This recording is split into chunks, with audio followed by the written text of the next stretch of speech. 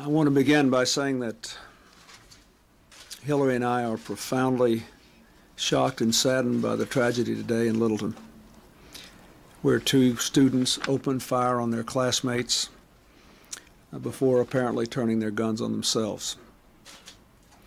I have spoken with Governor Bill Owens and County Commission Chair Patricia Holloway and expressed my profound concern for the people of Littleton. I have spoken to Deputy Attorney General Eric Holder, and who, along with Attorney General Reno, is closely monitoring the situation. I've asked the Attorney General and the Secretary of Education to stand ready to assist local law enforcement, the schools, the families, the entire community during this time of crisis and sorrow. A crisis response team is ready now to travel to Colorado, and I strongly believe that we should do whatever we can to get enough counselors to the families and the children as quickly as possible. I know the other communities that have been through this are also ready to do whatever they can to help. I think that Patricia Holloway would not mind if I said that amidst all the turmoil and grief that she and others are experiencing, she said to me just a moment ago that perhaps now America would wake up to the dimensions of this challenge if it could happen in a place like Littleton, and we could prevent anything like this from happening again. We pray that she is right. We don't know yet all the hows or whys of this tragedy. Perhaps we may never fully understand it. St. Paul reminds us that we all see things in this life through a glass darkly, that we only partly understand what is happening. We do know that we must do more to reach out to our children and teach them to express their anger and to resolve their conflicts with words, not weapons.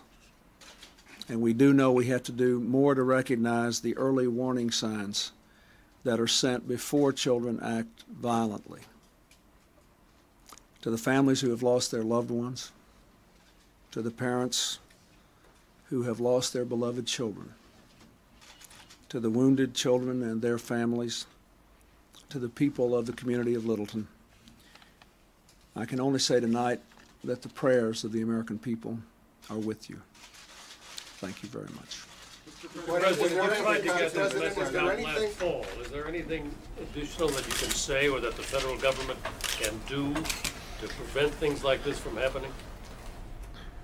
Well, I think on this case, it's very, very important that we have the facts insofar as we can find them out. You know, we had the conference here last fall. The Attorney General and the Secretary of Education prepared the handbook for all the schools that we asked to be widely used.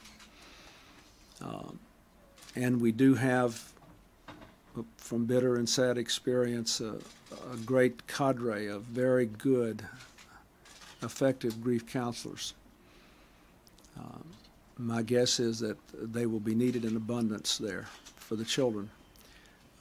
I think after a little time has passed, we need to have a candid assessment about what more we can do to try to prevent these things from happening. Mr. President, there seems to be an epidemic of these kinds of incidents now. There was Paducah, Kentucky, Jonesboro, Arkansas, Springfield, Oregon, and several others.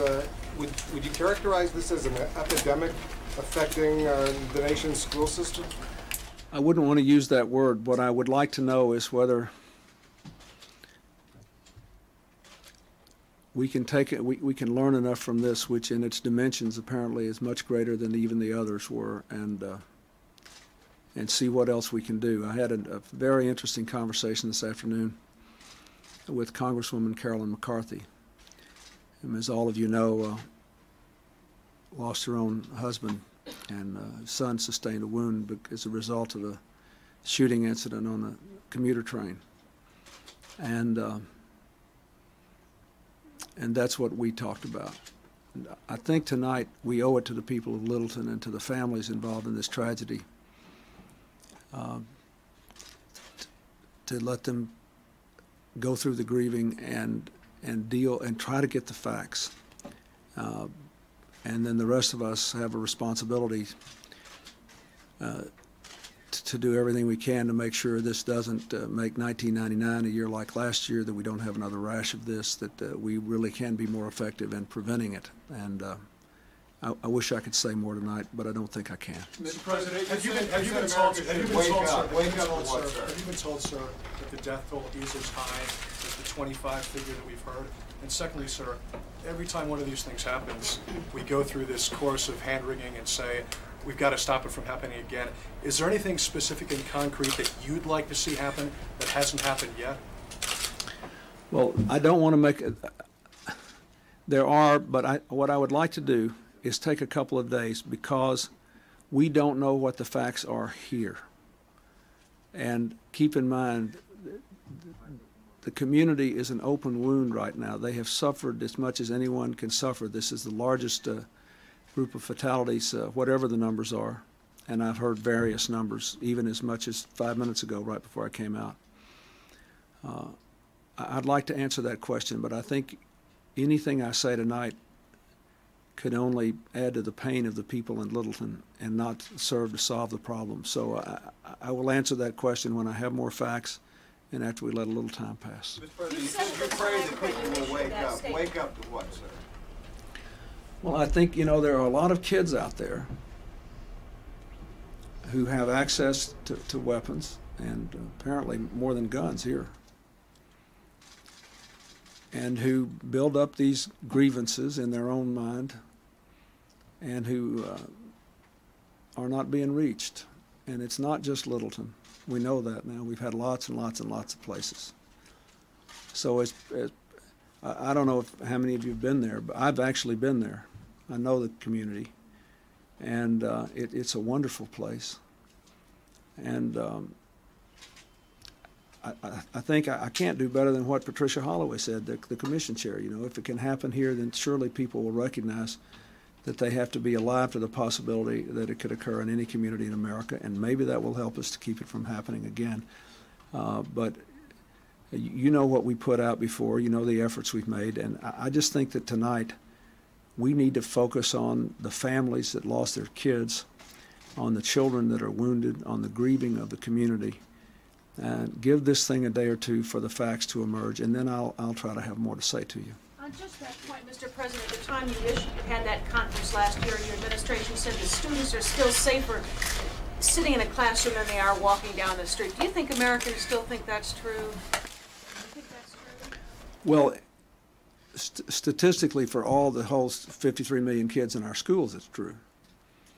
But, you know, from the facts we're hearing about what happened at this school and the possibility that explosives were out there, that hand grenades were available, that other things were there, that it obviously wasn't true there. And that was obviously the most dangerous place in Colorado today. So I don't want to, but that shouldn't make people believe that every school is in danger. What it should make every community do is to study this handbook we put out and see what lessons can be learned here. But again, you know, tonight I think the American people ought to be thinking about those folks in Littleton.